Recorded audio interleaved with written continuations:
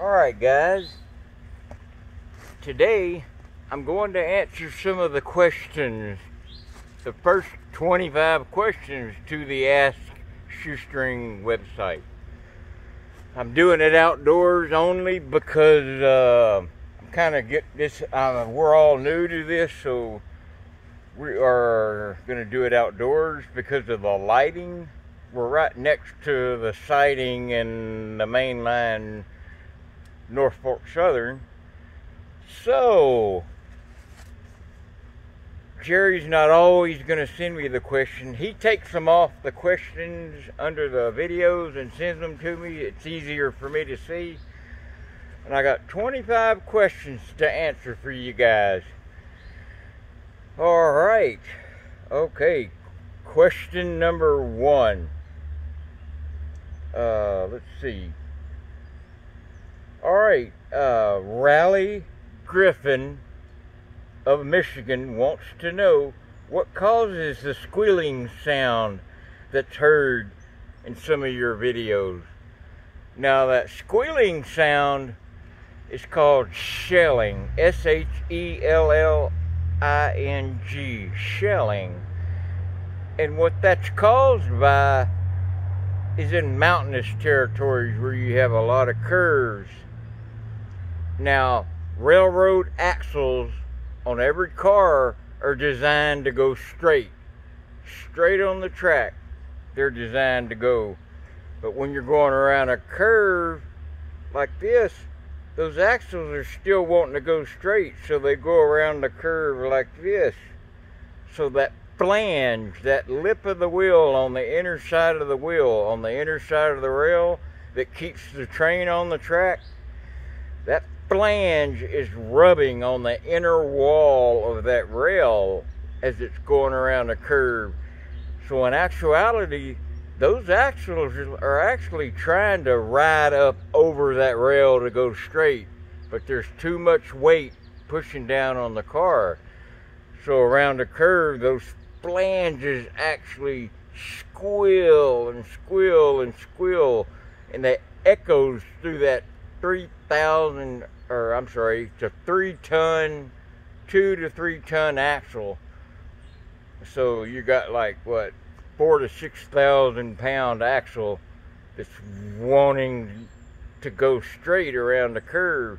So those flanges of the wheels are rubbing on the inside. So you got steel on steel rubbing and a tremendous amount of weight. All right, that explains that, I hope. Question number 2. This is from Jill from New Hampshire. Other than being out on the rails or in the hospital, what did you do to keep busy and feel well while getting off of alcohol? You know, that's a really good question. Now, everyone's different when they quit alcohol. Most, I would say 90%, struggle. They have to go to meetings, AA, NA, they have to really try hard. But with me, after having 2 esophageal varices where you nearly bleed to death through a ruptured artery in your esophagus, plus what's called ascites, that's where your liver excretes liquid into your body, and your toes and feet and legs swell up with that excess fluid, and your fingers swell up, and your belly, your abdomen especially. The first time they drained my belly, that procedure is called amniocentesis. They take a long needle and stick it in below your belly button, and immediately that fluid drains out, because it's between your muscle tissue and your fatty skin tissue in your abdomen. And that first time they did paracentesis, they got 4.5 liters of like a yellowish liquid off.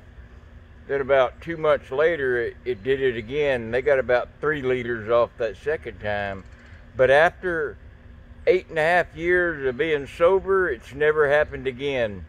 But I still have those esophageal varices. They will always be there for life.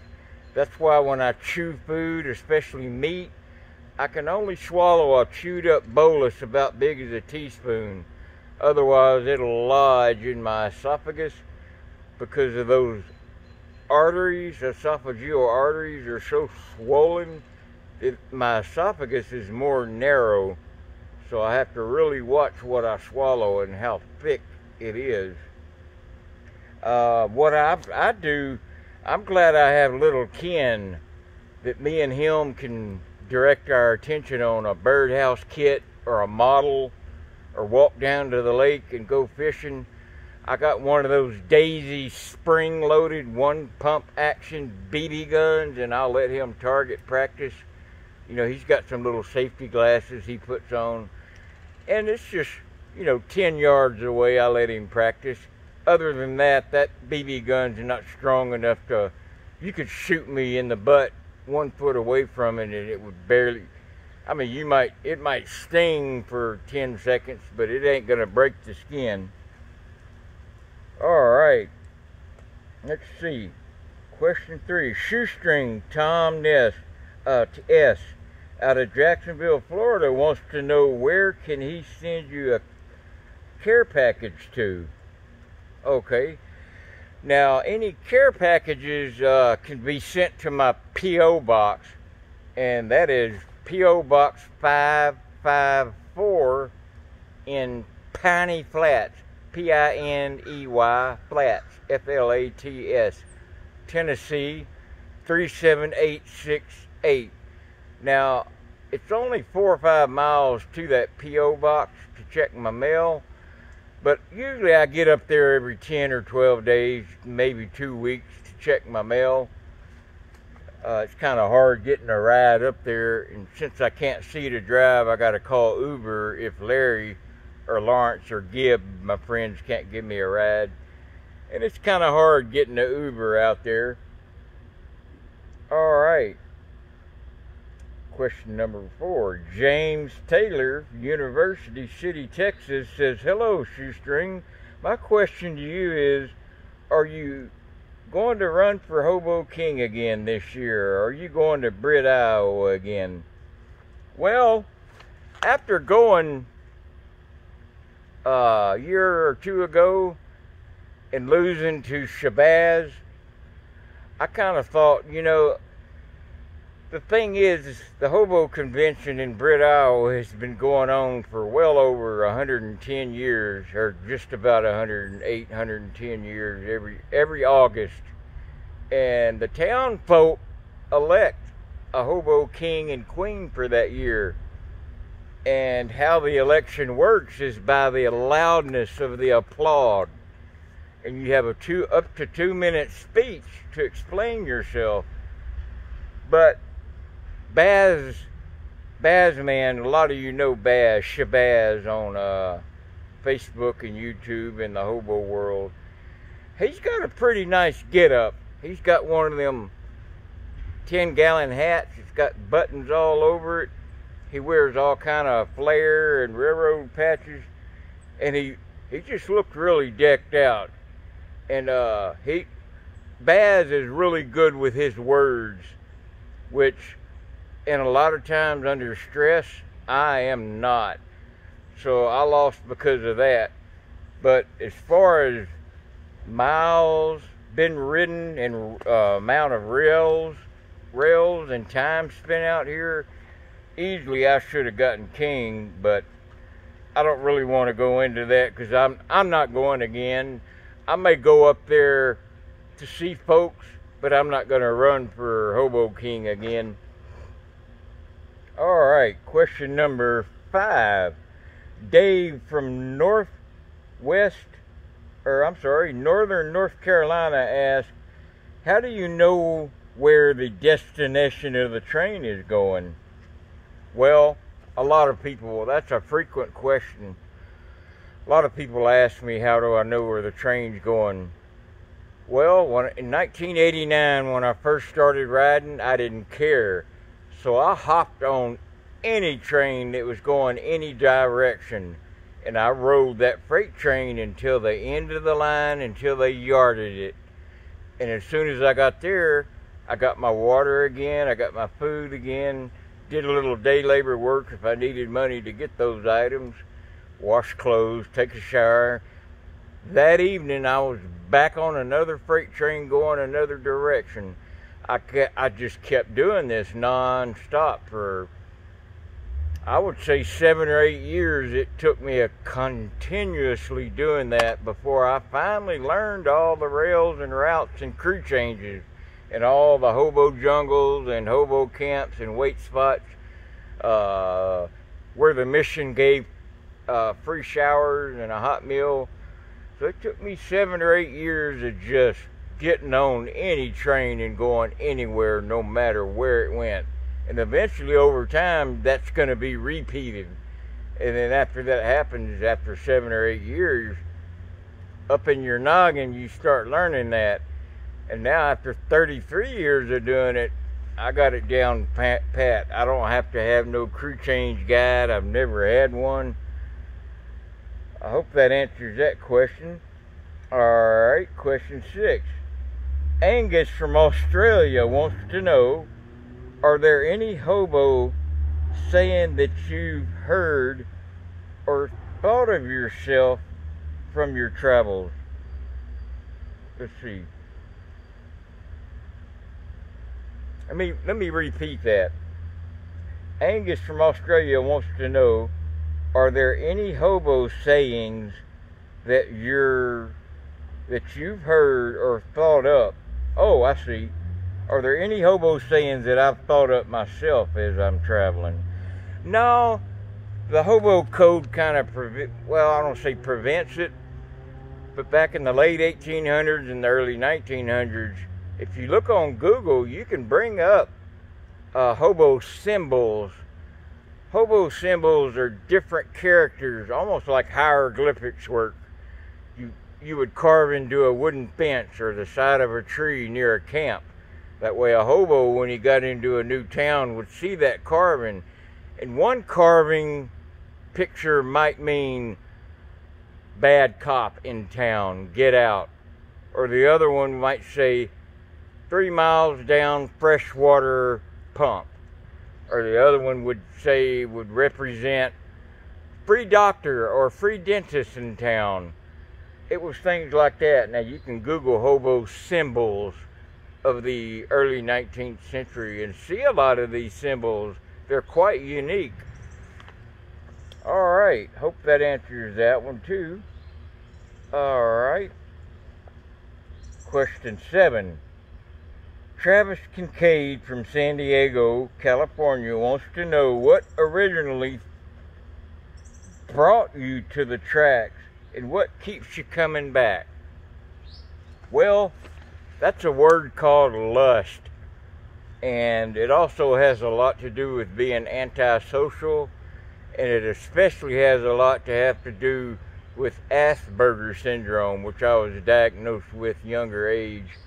Now, I've gotten better with it, but Asperger's also leads to OCD and other problems, which I am glad I have OCD because I'm nice and tidy and clean all the time, or I try to be. I just keep coming back because riding on them freight trains, to most, would be loud and aggravating, and they would never want to do it again. How can you sleep with all that noise? But to me, it's like a medication for that Asperger's. It lulls me into a calmness. It's almost like a drug, a medication made for Asperger's and autism. To me, it slows me down. It actually helps me sleep. I sleep better out here under the stars than I do at my home base. That's what's really getting to me and probably making me physically sick a lot, is not being to be out here in the fresh air, exercising all day long. I used to carry a 110-pound backpack, 25, 30-pound bucket, 10, 12 miles a day, every day, 365 days a year times 32, 33 years, and you get in shape. So I kind of hope that answers that question. Alright. Question 7. Travis again to see. Wants to know what originally brought you to the track. Okay, I'm sorry, that was a repeat. I thought that name Kincaid sounded familiar. It's my eyesight. I'm having problems keeping up. Question number 8. Sam Corona from Rabbit Hash, Kentucky wants to know, have I ever been riding a train when it derailed? Now, that's another really frequently and great question to ask. Yes, I have been in a handful of train derailments, but thank God, never ever the car I was riding on. Always up ahead 10 or 8 cars or behind 7 or 8, 10 cars. And it's always been at a slow rate of speed, like 10, 12, 15 miles an hour, thank God.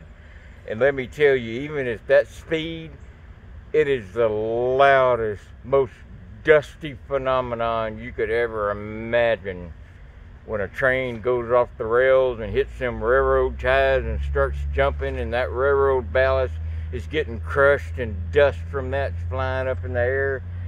And at 10, 12 miles an hour, when a train derails, the air hose, that brake hose comes loose. And the crew automatically knows they got a situation, an emergency, and they stop the train immediately. And at going that speed, it only would take 15 yards to stop the train. Alright, let's go on to the second page of questions. Alright, question number 9. Mark Eddy in Las Vegas, Nevada asks, is there any autograph merchandise we can buy from you? Yes, at shoestringarmy.com. You can go to that website, and I have some cutting boards with laser tagged.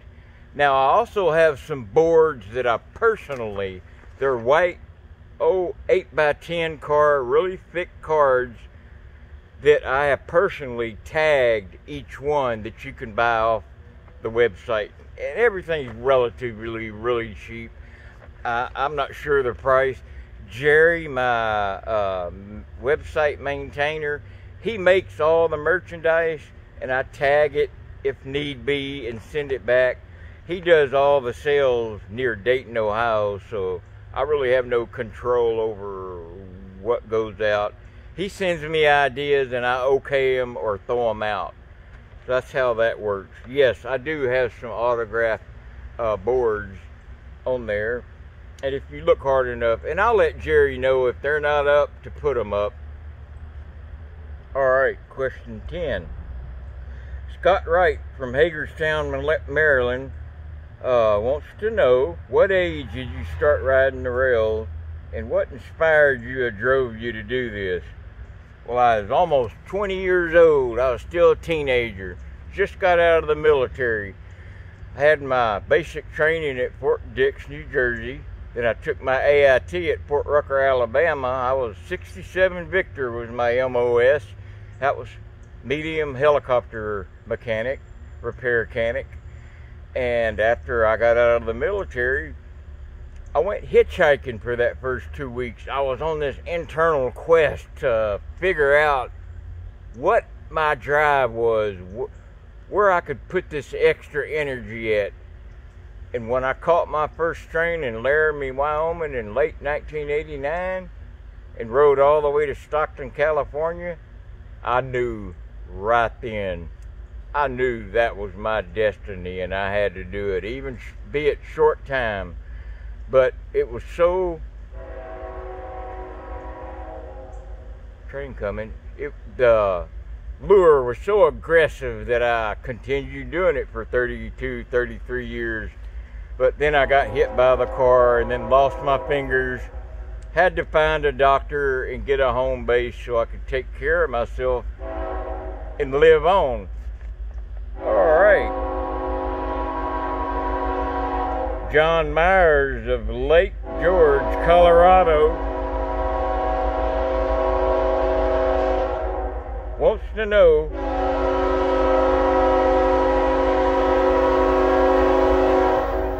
which train to take and where it is going. And again, that leads back to that other question. You just get on and ride and ride and ride, and finally you learn.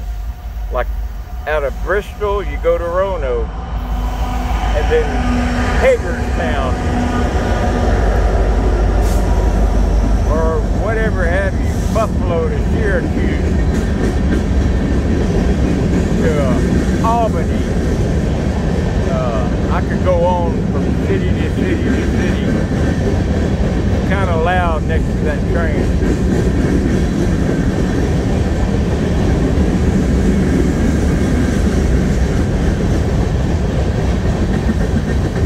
Charlene Beebe from Montana asked, Shoestring, what was the diagnosis on your gut where they put you on the antibiotics? Okay, that was like 2 weeks ago. That was a bacterial infection called H. pylori. You can Google that. But the antibiotics got rid of the H. pylori bacterium, and I test negative. That's why I'm getting my health back. Question 14. Chris Welch out of Toronto, Canada wants to know if you ever pass through Toronto on the CP line. Well, after my third deportation out of Canada in 2007, I can't go back. But yes, back in the mid and late 1990s, I went through Ottawa, Toronto, Quebec City, all through Canada. Thunder Bay, Ontario, to Winnipeg, to Calgary, to Edmonton, all the way out to Vancouver, British Columbia. And that's where I've been all through Canada. Question 15. Catfish John out of San Diego. He asked me what my opinion on the younger generation riding trains. And what advice would I give a greenhorn to hop a freight train in today's world?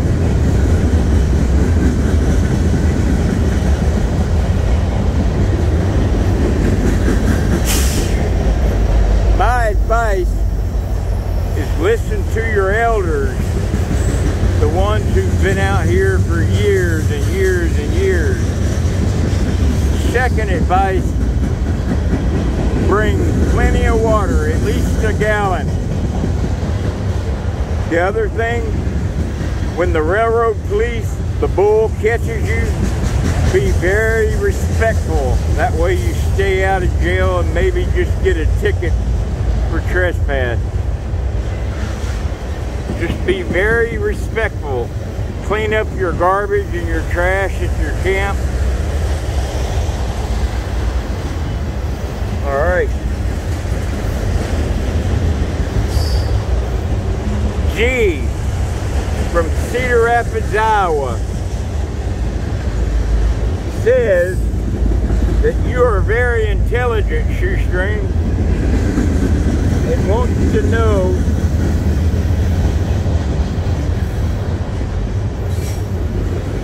was I ever an electrical engineer in my past? Well, during high school, I had enough credits to get me into this school called Arthur Stilwell Technical Center in Port Arthur, Texas in 1987 to 88. And that was studying basic electricity, major appliance repair, and HVAC. Plus, I kind of keep my mind open. I can see different traits. I do what Einstein called mind experiments. If I don't understand something, I'll do it different scenarios in my mind until it logically makes sense. And I'm usually right about that. But the biggest thing out here on the rails is safety. Do not ever think you could possibly get hurt, but I'm going to go ahead and do this anyway because my chances of not getting hurt are greater.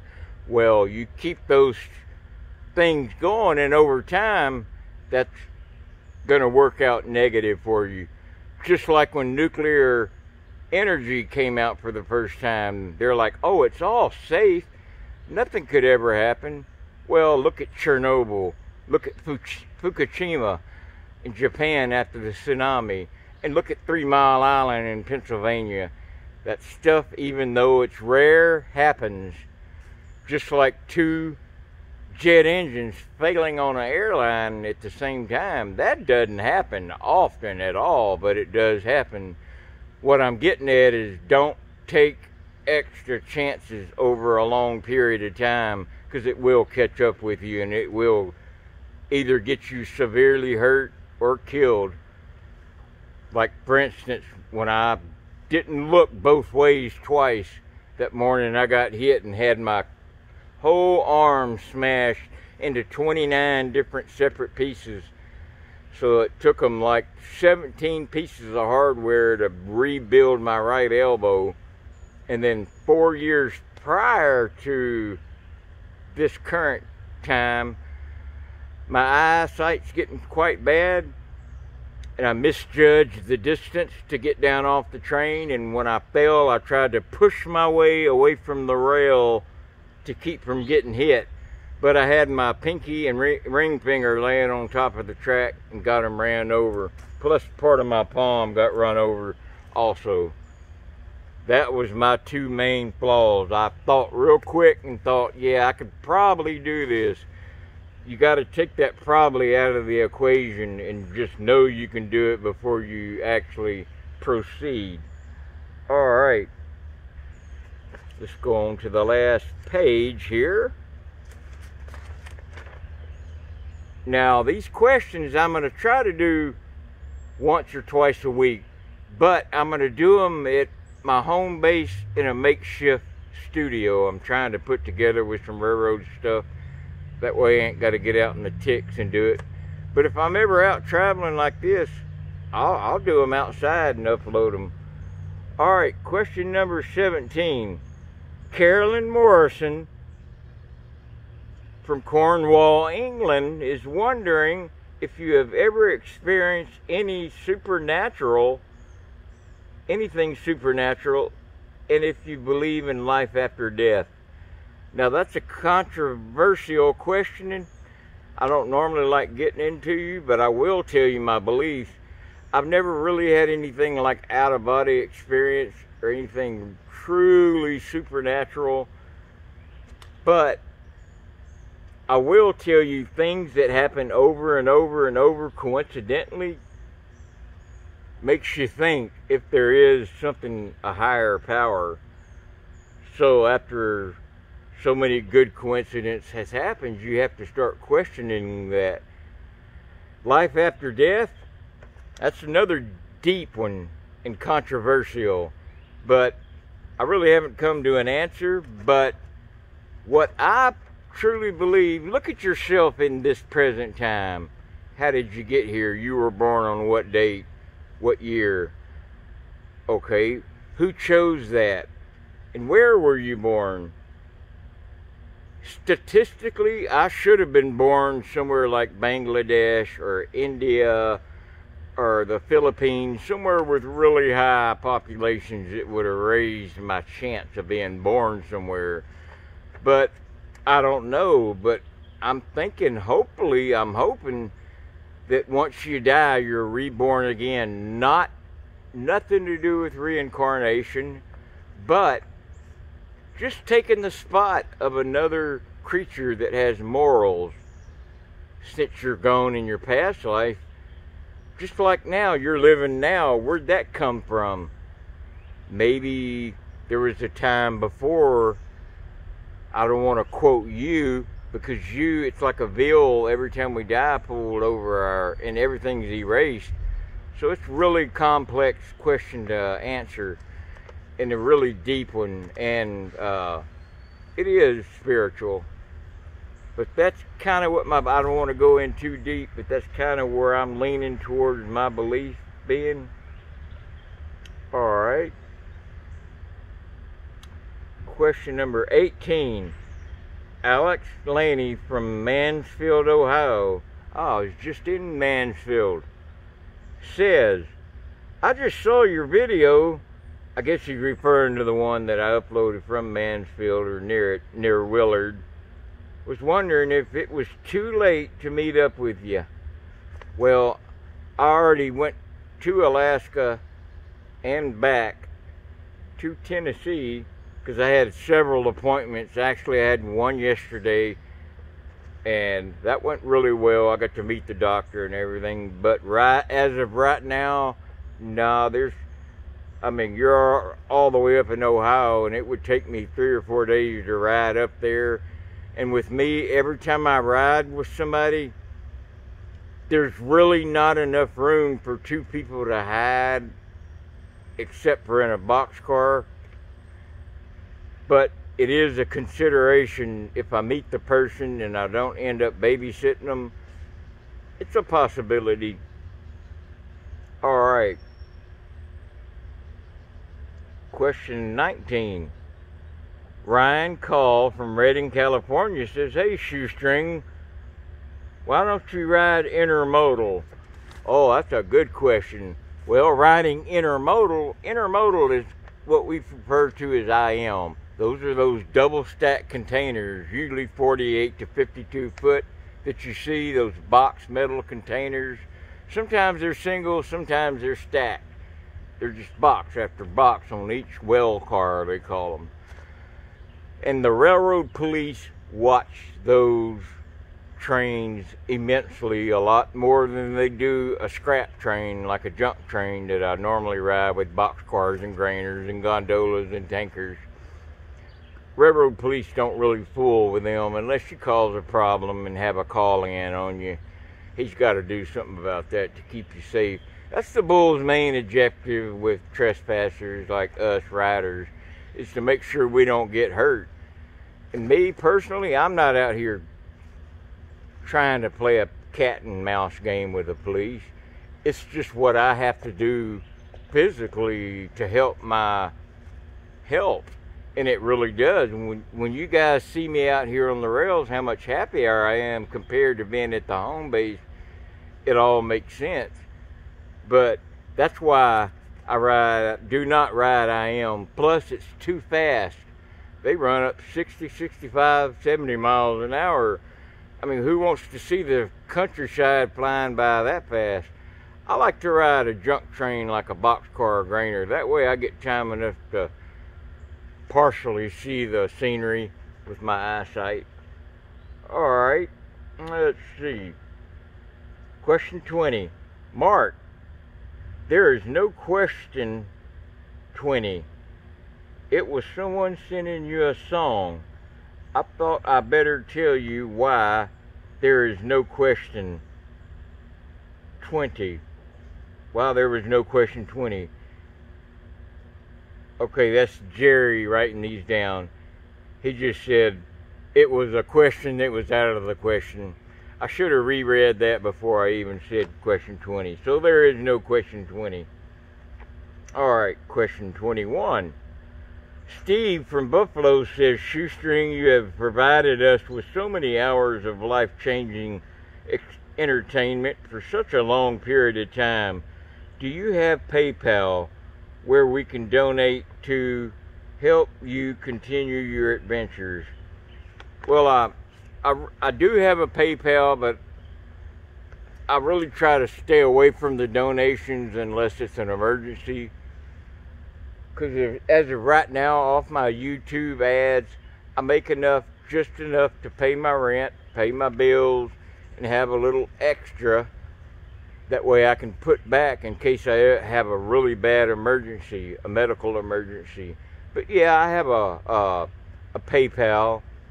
And if you want, I can place that PayPal link at the description of this video, if that would help please you. I'll go ahead and do that. Alrighty. Question 21. Steve G from Buffalo says, okay, I'm sorry, I read it's my eyes. Question 22. Bob S. from Lima, New York asked, have you ever heard of Johnny Cash version of the Hobo Song? Oh, yes indeed. That's one of my top favorite 10 hobo songs. And Johnny Cash is one of my ultimate classic favorite country singers.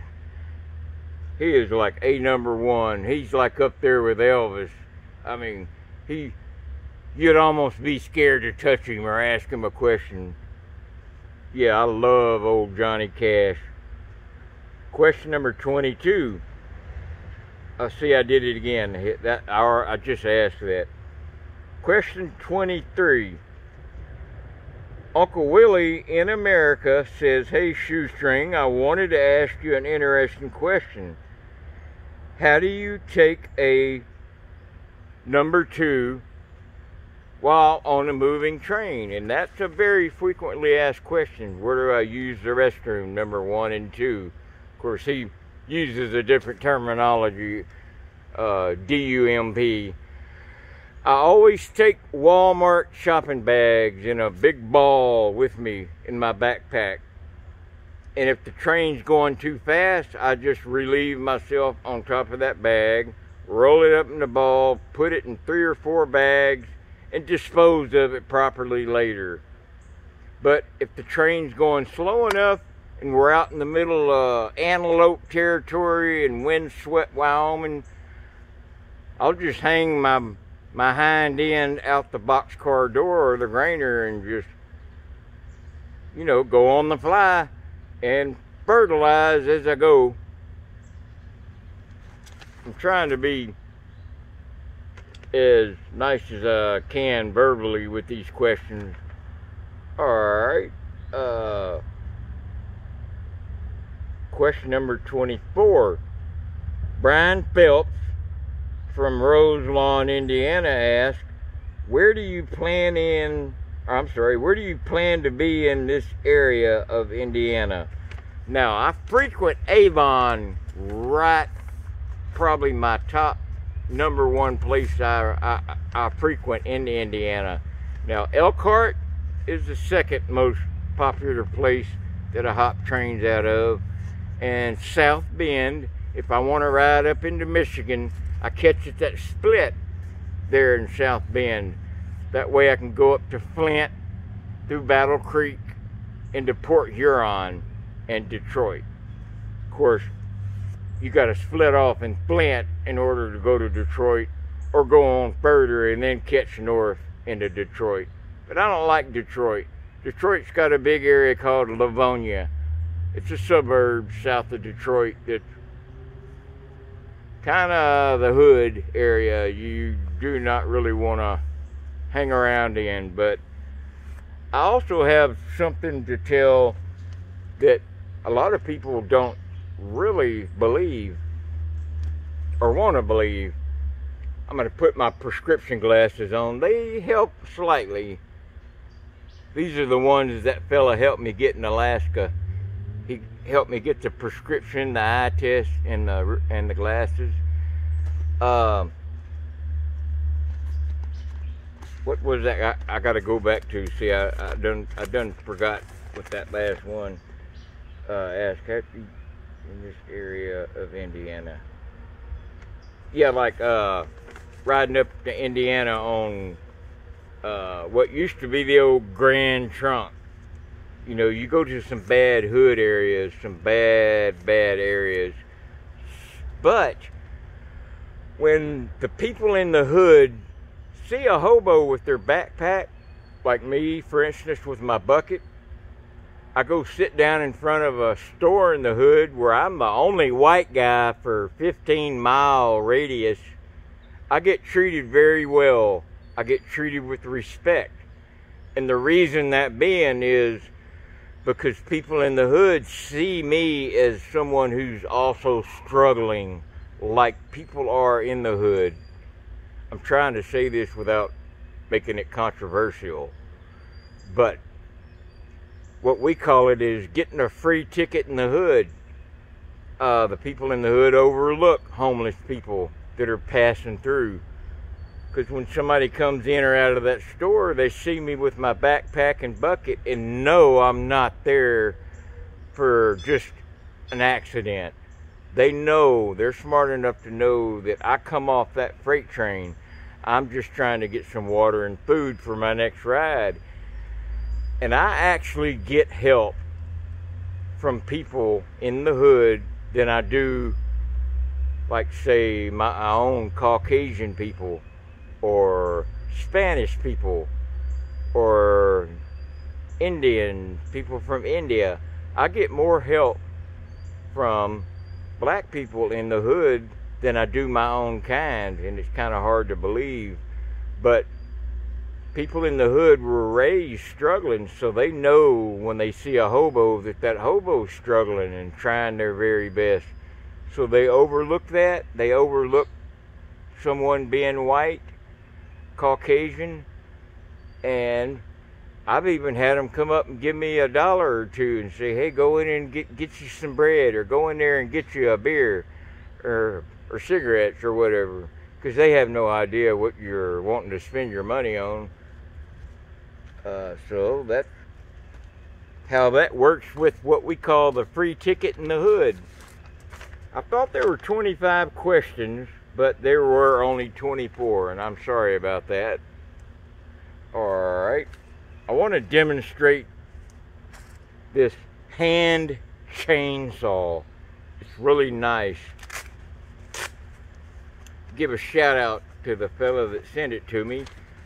Now, under the comment, you can give yourself a shout out. I didn't want to mention your name just in case I couldn't get a hold of you to ask you for permission to give you a shout out, but it's a real authentic chainsaw blade.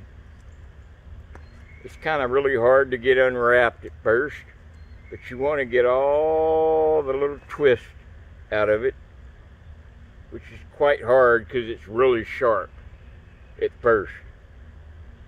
Alright, we're almost got it.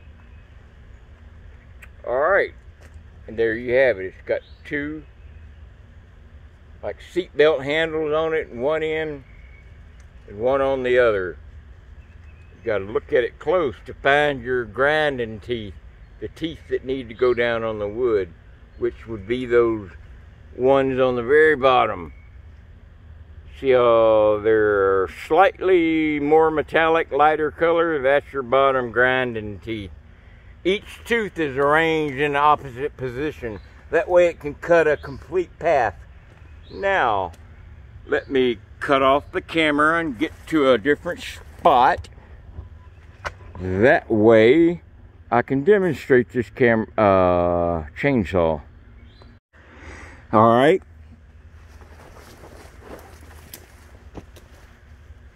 We're going to take this little sapling. It looks dead already. It's just got some vines growing up it. So what I'm going to do is take this chainsaw blade, and it works better on limbs that are horizontal, but you wrap it around that trunk. You try and keep that blade straight. You just pull it back and forth.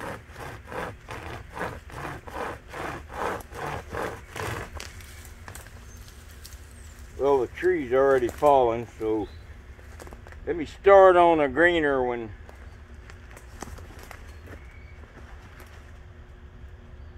Wrap it around. Not sure if that's showing up, but let's see if I can do it back on this one. I think that was out of camera shot.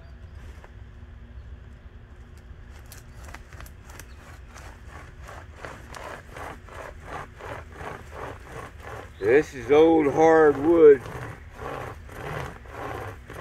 so it's going to take a little bit to get through, but green trees and limbs work faster.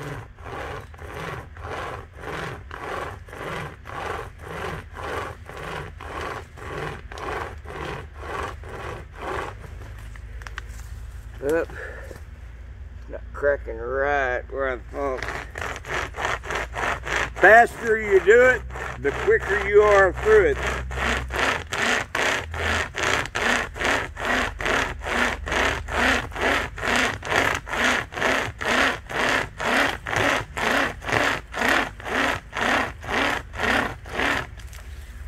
Here's the end of it.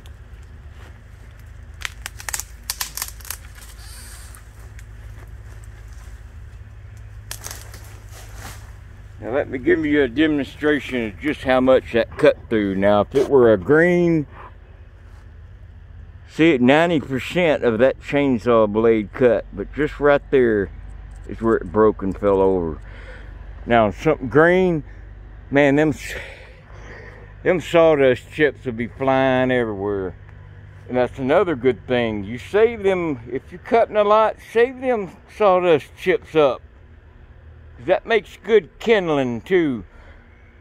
But you got to make sure if you're cutting a green limb, you let them dry out about 8 or 10 hours to make sure all the moisture gets out. Otherwise, you're going to be dealing with smoke and steam.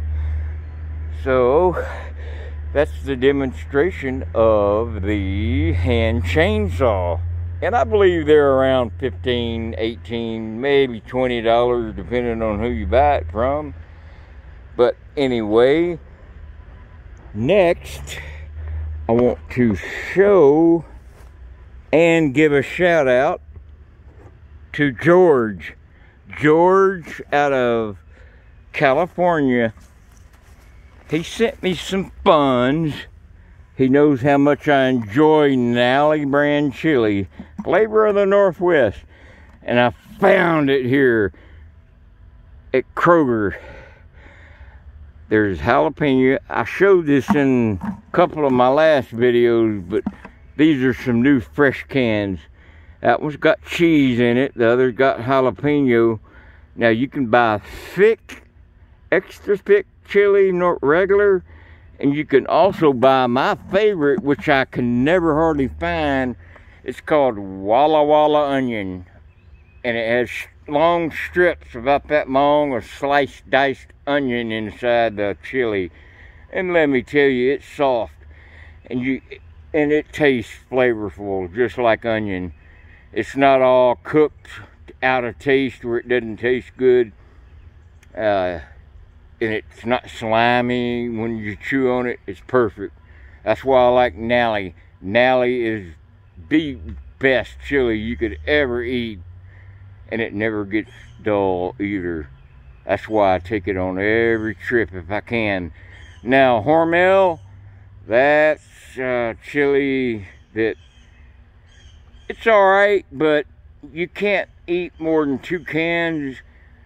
It's kind of like when you go, for instance, if you ever worked at Burger King. When you first go work there, or you drive back by there on your way home from work or way to work, and you smell them charbroil hamburgers, man, that smells good, doesn't it? But after about 4 or 5 days of smelling that, your whole shift, like Jim Carrey does, it gets pretty rough. But Hormel is a good chili. It's been around a long time. But Nally is the absolute best chili in the entire world, in my opinion. Now, I've tried that other generic brand like Kroger makes, or Food City makes, Food Lion, other places like, no, Aldi didn't even sell canned chili. Walmart, depends on where you are if you'll find it. Now, you go up to Oregon, Washington, Idaho, Northern California, like Western Montana, you're going to find Nally chili everywhere, because that's where it was founded, up there in the Northwest. That's why on the can it used to say flavor of the Northwest, but I believe they took that off now for some reason. But anyway, let me stop the camera and then show you kind of where I am at for right now.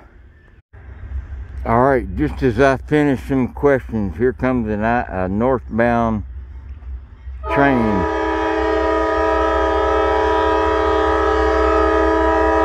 And he's going slow enough. I think he's stopping in the siding. And if he is, I'm gonna grab him.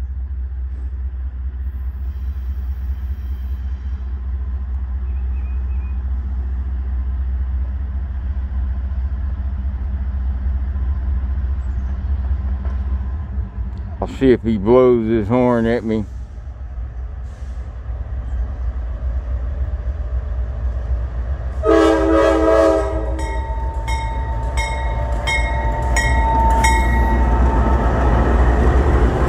Gave me a shout out.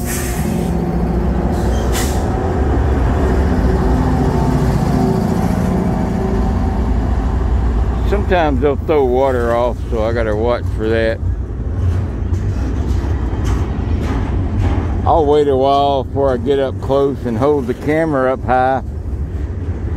See if we see any hobos or riders that might be on this.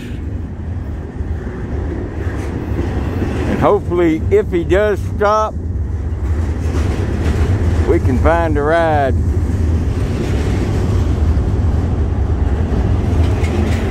Well, it's almost impossible getting a ride on these type. These are made for piggyback trailers, but they set containers on them instead.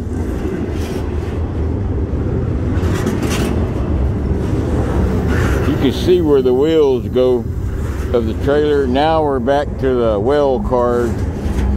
Now he's speeding up. He must have had a yellow light down on the other end at the overhead block down at Mastongill Drive.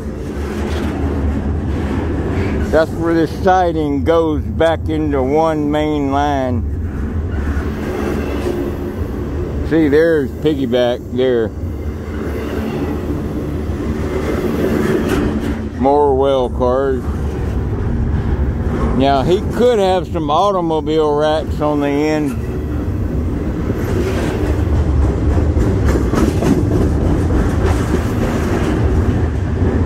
Yeah, that slope's a little too high to try to get up close. Because if I end up sliding, I'm going to fall to my left, and I do not want that.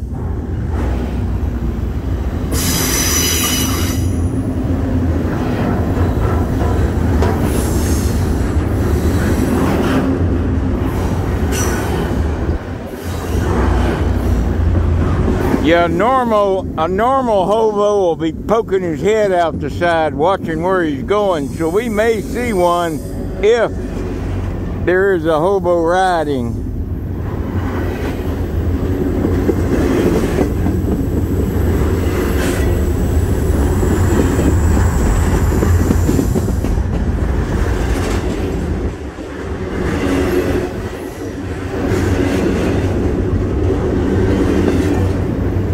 They usually put them empties on the end, then they'll fill them back up with some more.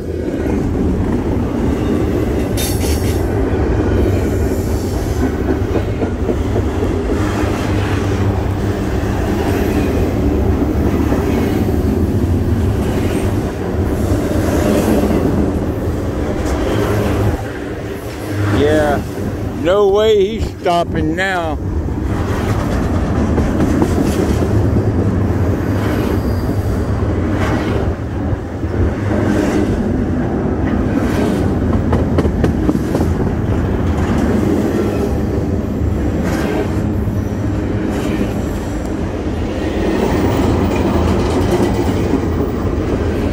Yeah, it looks like about all he's got left is those empty well cars. Now them 48 containers that were passing by dropped down in there.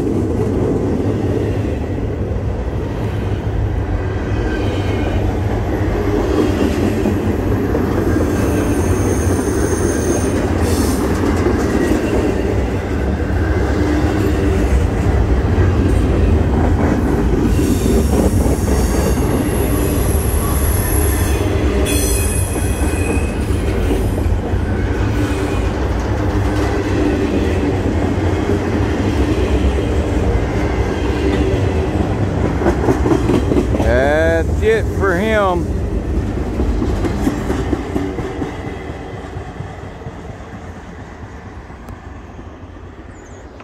Yeah, it'd be kind of hard. I know that's IM. That's what you call an IM. Stands for intermodal. Because once they get to the destination, it's intermodal, meaning they unload them and put them on tractor trailers and haul them different directions. Like that one will likely be going to Jersey City, New Jersey.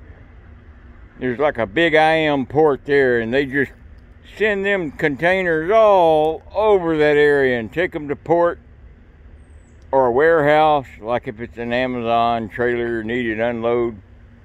But yeah, another thing, I lucked out yesterday. I went to my doctor's appointment, and finally I had enough. I said, I need something for sleep, something to help me get to sleep and stay asleep. I said, I've been struggling with this all my life, but especially when I moved indoors into that home base, I'm going nuts in there, and I'm getting unhealthy, but being indoors, not outside, it's working on me physically and emotionally. But my doctor put me on a med that I've been on before in the late 90s when it came out, called Lunesta. And I remember Lunesta not really working for me, is why I have always avoided it when it's been recommended since. But I was at a state where I'm ready to try anything again. And let me tell you, boy, last night I slept a good 10, almost 11 hours straight. I didn't even get up to use the restroom. And I'm physically feeling a lot better. That's why I'm so chipper today, and why I am in so much good focus. All right, now let's go back to my bucket if we can find it. Yep, there it is. You gotta hop over this fence. Yep, that's a bad thing at night. If you ain't got a very good flashlight, man, you'll trip and hurt yourself. Yeah, I had a fan send me a rechargeable flashlight. When it runs out, LED flashlight, when it runs out, you just plug it into the wall and it charges itself. But no more than I had it a couple of months using it, I set it down and it rolled through one of them holes in the bottom of a grainer and lost it forever. That's another reason it goes back to when I say when you ride, you carry 2 or 3 flashlights with you on you. Thank God I had that, because it was like 1 a.m. when I realized that flashlight had fallen through that hole and would no longer be seen. The hole of doom, we call it. So I broke out my second flashlight and used it. I still got both of them. But that was a really nice LED rechargeable flashlight. I loved it. It was waterproof. You could focus the beam flood straight on. So I'm going to look at them, Walmart.com and Amazon, see if I can't find another one. But I keep tripping over all this stuff. Let me get out on the more flat terrain. I hope you guys are enjoying this new video pretty well. Well, I was walking down the track and I heard somebody say, "Hey, Shoestring, is that you?" And we have Billy, and he's from what's your YouTube channel? East Tennessee Railway. East Tennessee Railway. And you can look that up on YouTube, and I'm sure there's some really good videos. I think I got a good one today. I answered 25 questions off of my questionnaire from my YouTube comments. We're starting a new website. If you go to AskShoestring.com, Jerry's working on it now. He's going to upload these live videos of me answering people's questions, so that might go over pretty good. So if I miss any questions that you guys have asked, it's not out of judgment. It's just randomly picked, so it's like winning the lottery if I answer your question on the video. But anyway, we are walking around. We're going to check out some places, I guess.